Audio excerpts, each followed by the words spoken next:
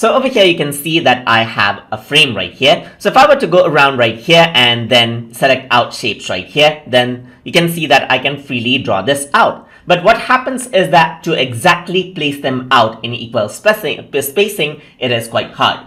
And to manage out the spacing, you can what you can do is you can enable out the layout grid. And to do that, you can go around over here onto the frame. And if you were to go around over here onto the layout grid, you can click here and you can see that the layout grid is enabled right here. So if I were to go around onto the grid option right here, you can go around and increase this in size, like have a difference of the pixel size on the grid right here. So let's say, for example, I set this to 50 and now everything is 50 pixels apart, as you can see. You can go around over here, change out the color of the grid as well, and this is what you have. So now if you want to place out these objects, you can go around and place this within the grid right here. Let's say, for example, here you can place this out in the exact 3x3 grid right here. And if you were to go around right here just like this, you can go around right here and then place it on 3x3 grid. And if I were to click and hold Alt, you can see that because of the grid, I exactly know where to place them right here. And similarly, you can go around right here, place this out over here exactly,